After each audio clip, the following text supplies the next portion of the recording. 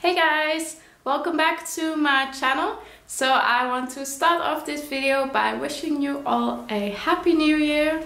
So this is going to be my first video of 2019. So I thought what better way to start off the new year than with a recipe video. So today I'm going to show you my vegan tomato sauce recipe. So this is a recipe that I always get lots of questions about, how I make it, how I make it taste good, because yeah, some people can't really figure it out. So I thought I would show you guys today how I make this recipe. I've been making it for years and it's really easy and super tasty. So yeah, let's just get on to the video.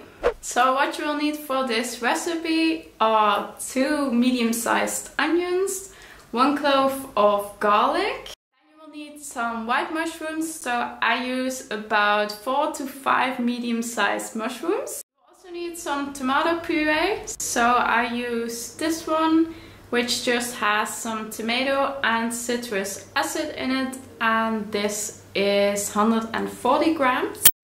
Need a base for your tomato sauce, so I use this sifted tomato sauce, which is basically just some sifted tomatoes. So this is 500 grams. You will need some vegan minced meat, so I use this one that I got from my local supermarket, but you can use any brand you like. So this is 175 grams.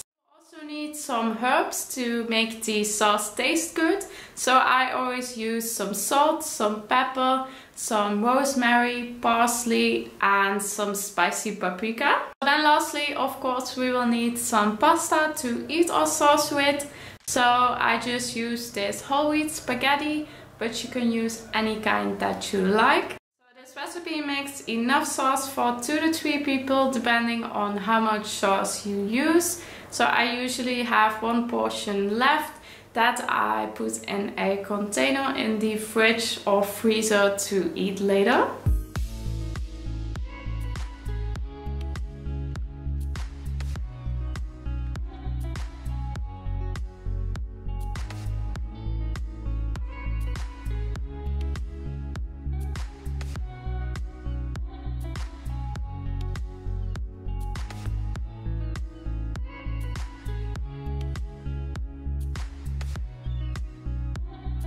Start by adding a little water to the pan and add the onion to that.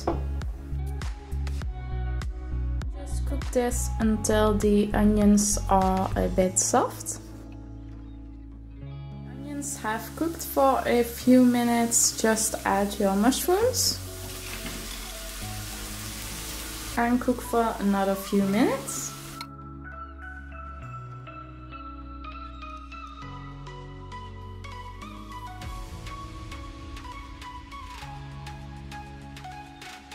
Mushrooms have softened a bit, we're going to add the garlic, the vegan minced meat and the tomato puree.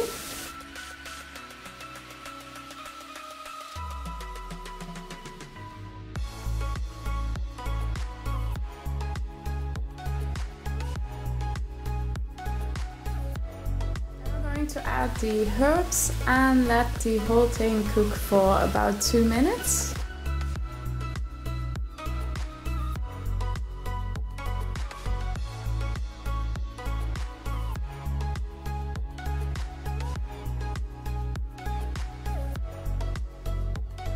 Lastly, we're going to add the sifted tomato sauce and let everything cook for about 5 minutes.